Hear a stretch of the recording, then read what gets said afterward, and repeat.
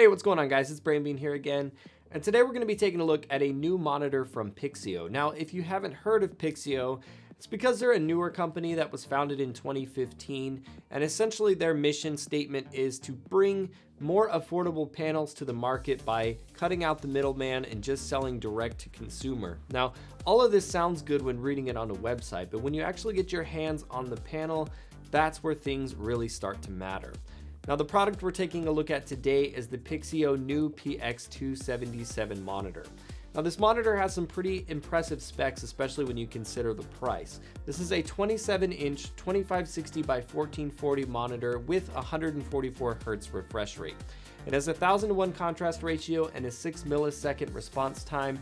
But what really caught my interest is that it's an IPS panel, and this monitor only costs $400. So when you put all of those together, this is where the monitor really starts to get a bit interesting. So when I got my monitor in, out of the box, you do have to do a little bit of assembly on the stand. It comes in two pieces. It's a relatively basic stand. The pieces are made out of metal, and they fasten together with just a single screw, fastening the base into the little arm part there. It does use a single screw that doesn't have the little thumb pin screw on there, so you do need to use a screwdriver, and then it fastens to the back of the monitor with just 4 additional screws. The stand itself, all you can really do is pan it forward about 5 degrees and pan it upwards another 15 degrees. You're not going to be able to turn this into a portrait mode or do anything like that. That's pretty much all you can do is just pan it forward and backwards. It does have a VESA mount on the back, and I highly recommend, if you do decide to go with this monitor, to do the VESA mount, because the stand is pretty much worthless at this point. There's not really that much you can do with it unless you want to have your neck craning down to look at the monitor. You're definitely going to want to invest in a decent VESA mount. Now, the monitor is also advertised as having very, very slim bezels, and while that is the case, the plastic around the monitor is very thin. There is an internal bezel as well inside the screen. Now, it's only about 3 millimeters thick, and it runs all the way around the monitor. So when you add that to the actual bezel, it's still only about 4 millimeters thick, which is relatively thin, especially when you consider the price. It didn't bother me personally, but that's something to consider because they don't really talk about that internal bezel when you look at the specs on the monitor. As for some additional specs, the monitor does come with speakers. They're pretty terrible, but I would guess that almost all of us are not going to be using the speakers built into the monitor anyways. It didn't bother me at all because, of course, I'm running it through my audio interface and have some really nice speakers set up, so I wouldn't be using it anyways. But if you're someone that's considering that, and this is not going to be the monitor for you. But really, I don't think any of us use speakers built into the monitors anyways, so that's one that you can just kind of throw away and not worry about. Now, as for connections to the monitor, you do get a single DVI-D and display port, as well as 2 HDMI inputs, and you'll also find on the back some audio INOs as well. And it does come with a gold-plated DisplayPort cable, as well as just the regular power cable.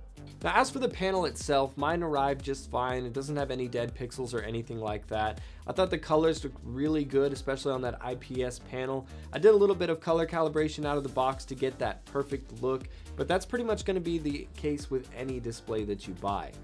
Now, the 144Hz refresh rate on this guy definitely looks really good. I tested it playing games like Doom and Wolfenstein, and the gameplay experience was really, really good on the monitor. I have to say that overall, my opinion on the Pixio New PX277 is actually way better than I thought it was going to be. I expected to get just kind of what you would expect for $400 with these specs. You know, you would think there's got to be a catch.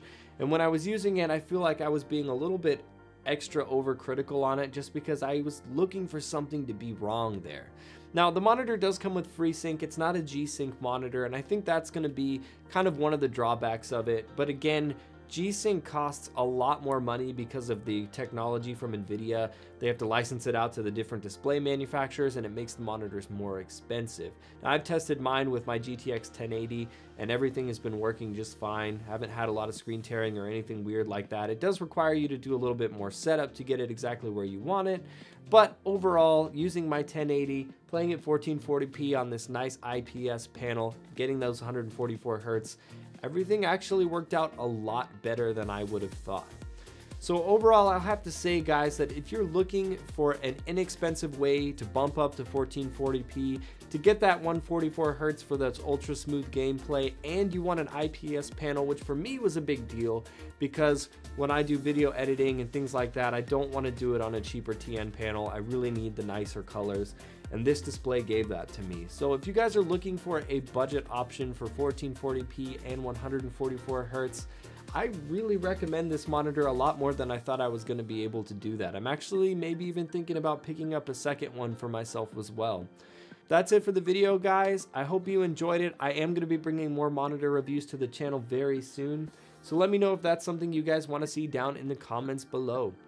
If you enjoyed the video, of course, you can give it a big thumbs up to let me know how I'm doing. And if you're new here on the channel, hit that subscribe button because I've got a lot more videos coming for you in the near future. You can also follow me on Twitter at BrainBeamGaming. But as always, thank you guys so much for watching, and I will see you in the next one.